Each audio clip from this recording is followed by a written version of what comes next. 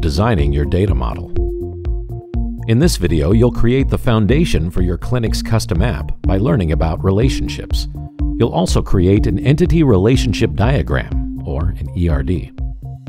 While planning your custom app, you created the following goal statement: design a mobile app for therapists to record services delivered to clients during their visit. And based on that statement and the needs of your clinic, you identified 3 tables of data: client, visit, and service. The next step is to identify how these tables relate to one another.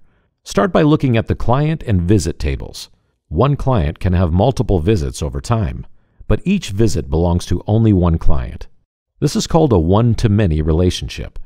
When creating your data model, use a crow's foot to represent a one-to-many relationship.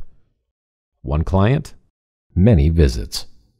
In order to relate these 2 tables, each visit needs to know which client it belongs to. But using something like a name or a combination of fields can be problematic. What happens if there are 2 Jane Smiths in the client table? It becomes unclear which Jane Smith went in for the recorded visit.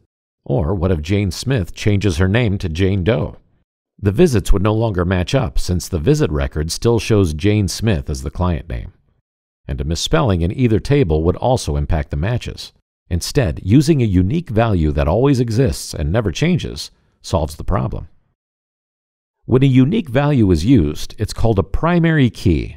This means that the client table will only have one record that identifies as client ID 101, who in this case is Jane Smith.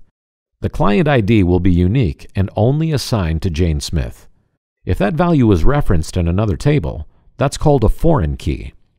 Client ID 101 in the visit table is foreign because it did not originate from the visit table. It was unique to the client table.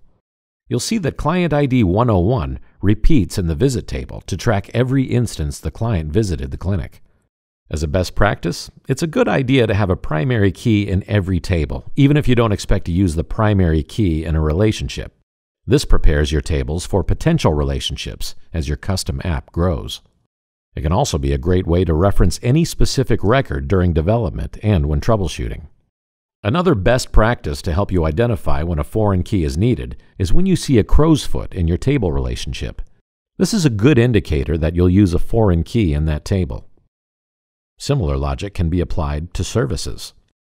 A service can be defined as the actions the therapists take during a specific visit. While services are tied to a client must come into the clinic for a visit in order to get the services. One visit can have multiple services, but each service belongs to one visit. Just like client to visit, the one side uses a primary key. The visit and services table are related by the visit ID, a unique identifier for each visit. A client can have multiple visits, and a visit can have multiple services. By drawing out your data model using tables and branching lines, you created an Entity Relationship Diagram, or an ERD. An ERD will become the foundation for building your custom app in FileMaker Pro. While writing out a plan helps describe the business problem, drawing out an ERD helps to explain what tables are necessary and how those tables will relate to one another. In this video, you learned about the one-to-many relationships between clients and visits and services. You also learned to create primary keys and foreign keys in order to relate your data.